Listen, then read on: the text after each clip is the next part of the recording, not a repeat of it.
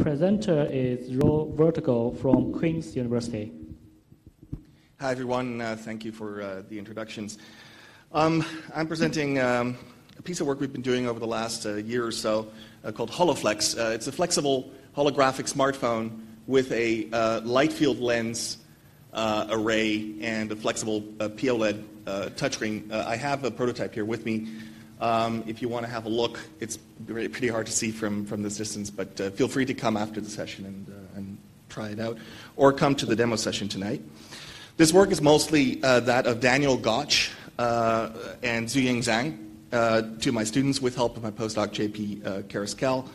Unfortunately, Daniel couldn't be here due to other obligations, so I'll be presenting the talk.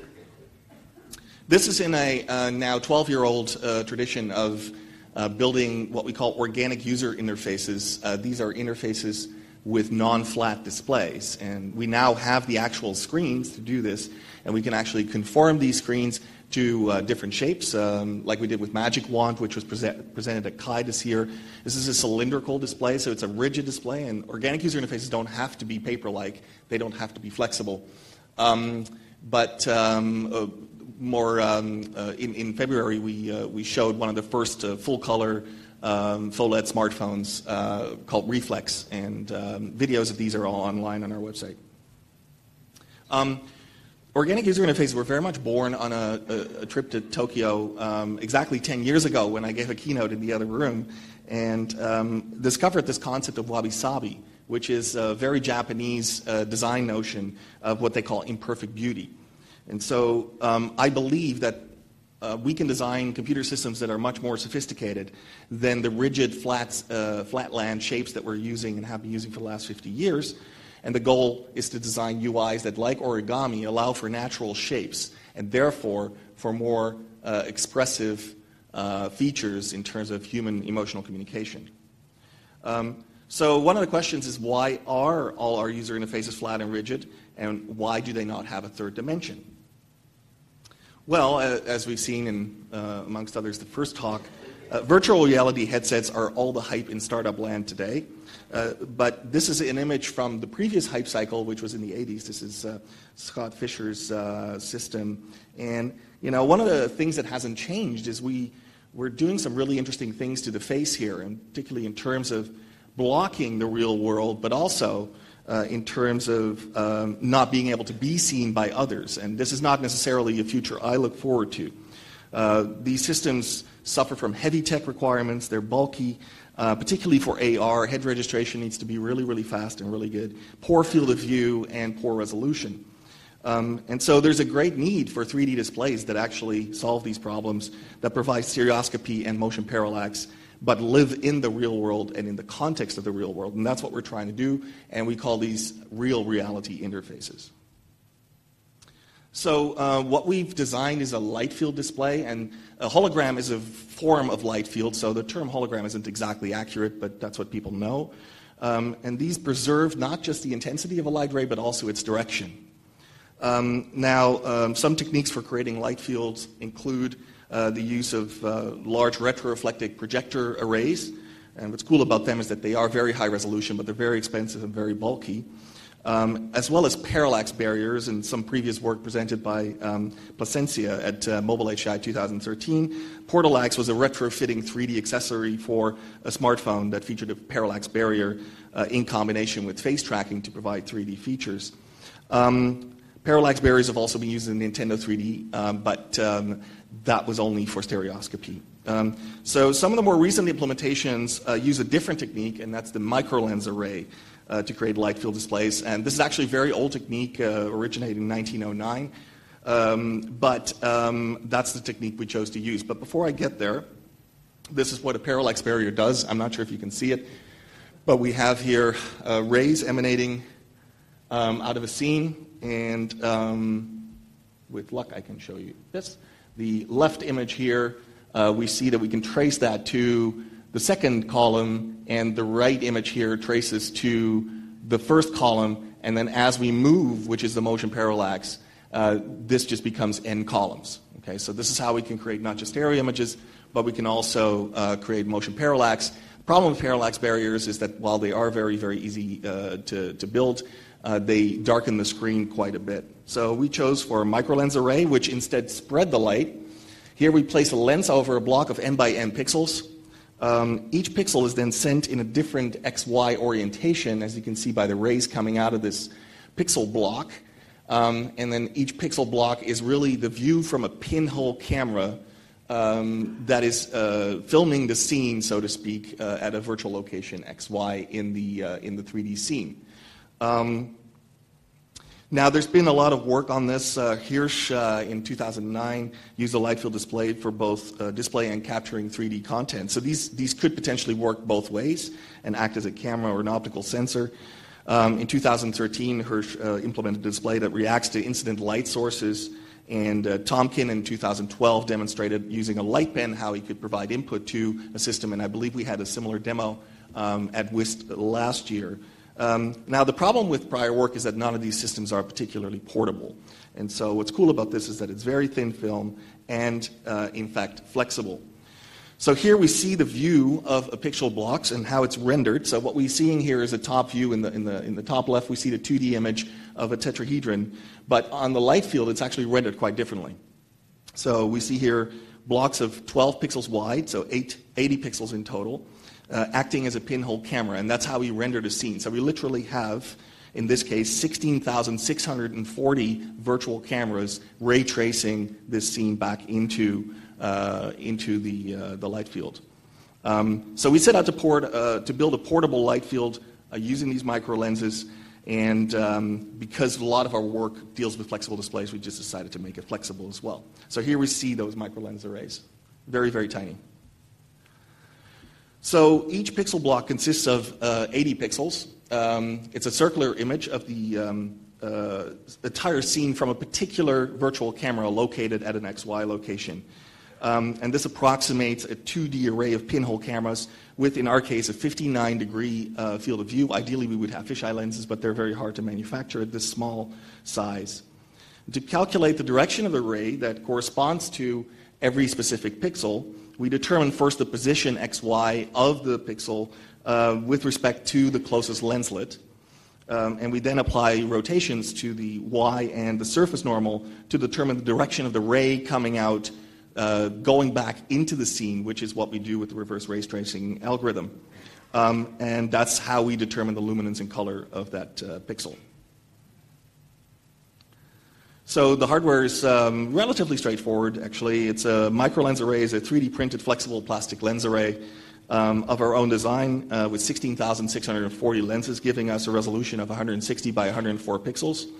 The lenslet are printed on a flexible optically clear substrate that's 0.5 millimeter in thickness, with a distance between lensless centers of 750 microns. Around the lenslets, and this is quite critical, we printed a black circular mask, and what this does is it fills the space between the lenslets, making sure that there's no bleeding and separating the light field pixels block from one another so that at extreme angles you don't see them.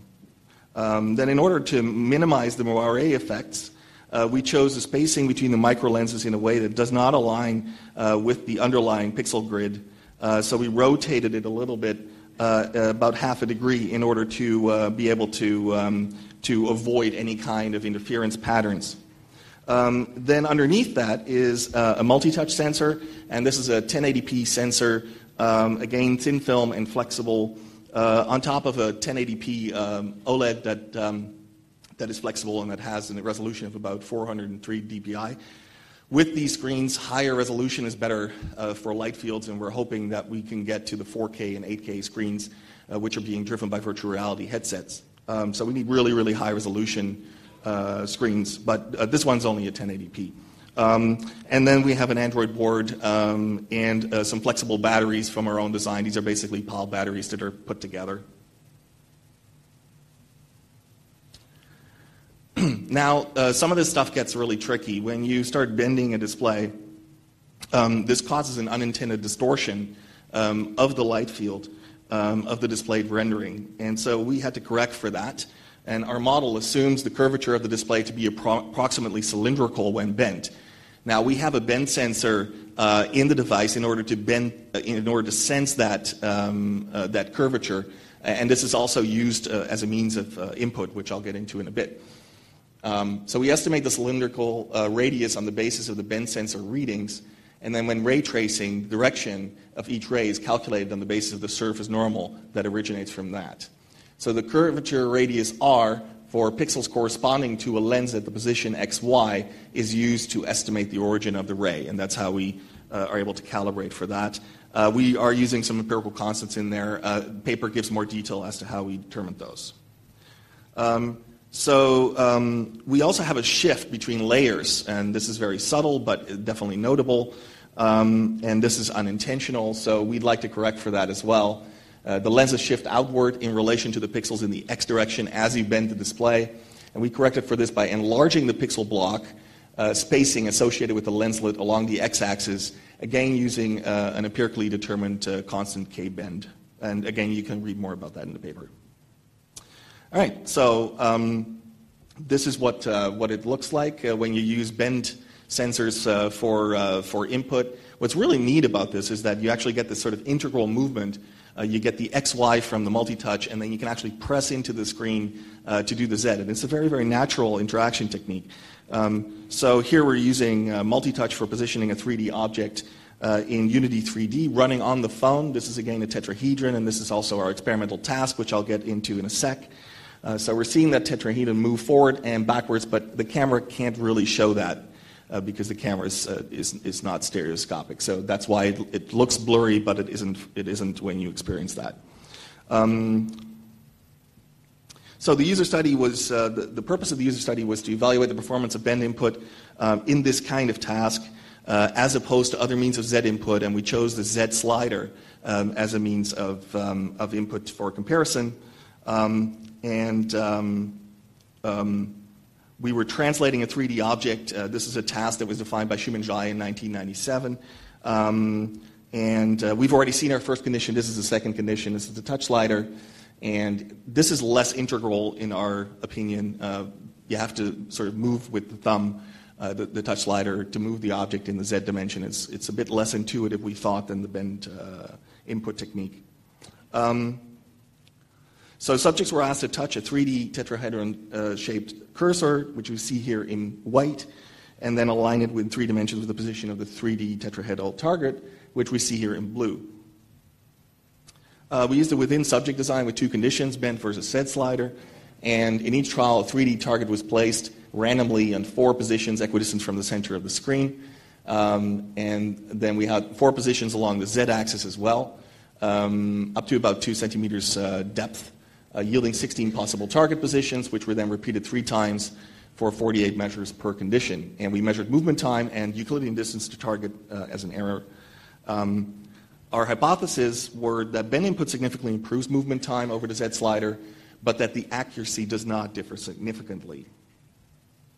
Results confirm this, and as we see here, movement time was indeed significantly faster, about 24% faster in the bend condition, while the distance to target trended to be less accurate. For the bend condition, these were in fact not significant differences, so there may be a little bit of a movement time accuracy trade-off going on here, and it might be interesting to follow this up with a Fitts law study, but it's kind of hard to do these kinds of studies in 3D with bend gestures. Bend input was ranked significantly more physically demanding than Z slider, but there were no other significant differences between questionnaire items in terms of the qualitative analysis.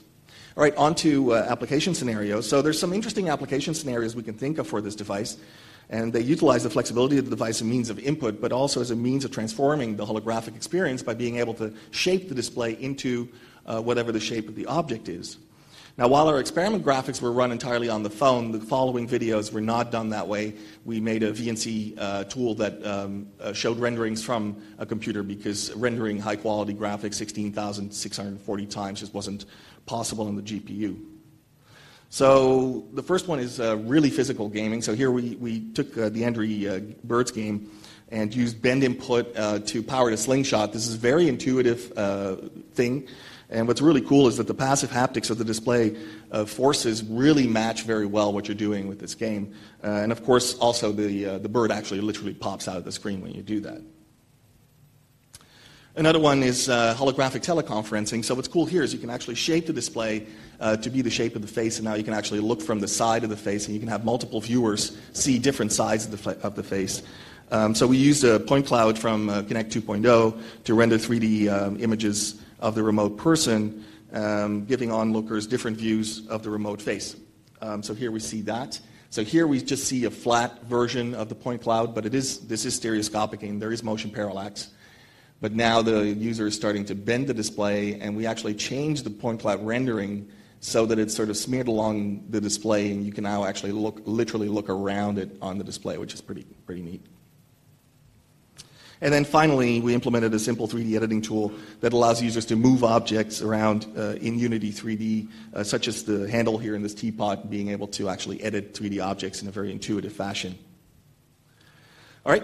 Takeaways, we implemented an interactive flexible light field display with 160 by 104 microlenses with bend input.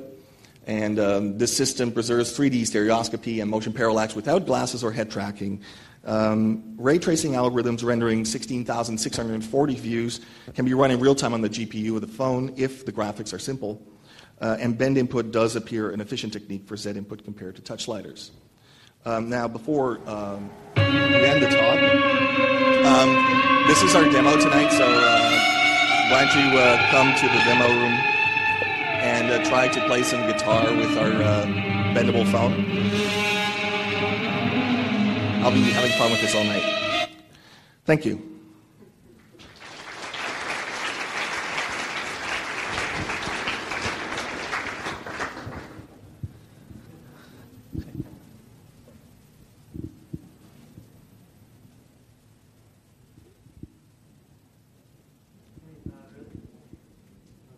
Really good talk.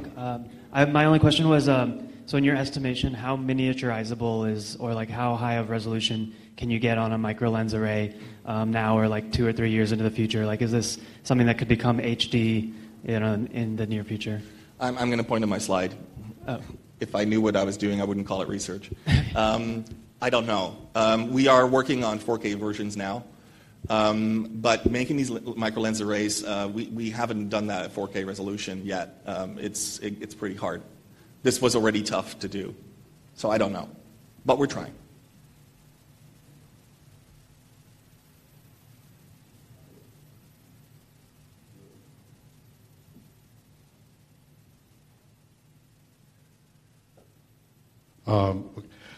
You talked about using pressure to move something back in the Z direction. How about moving something forward in the Z direction? How would you do that? That's a very good, yes. Sorry for not mentioning that in the talk, but what you do is you pop the screen back like so. So it's almost like a squeeze gesture. And you can pop it back and forth.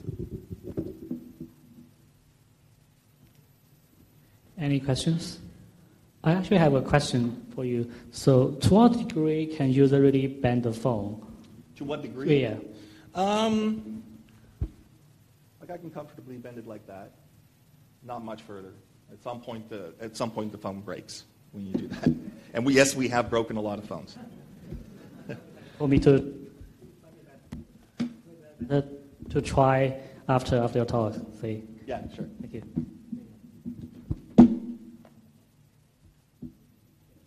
All right. Well, thank you very much. Thank Roel for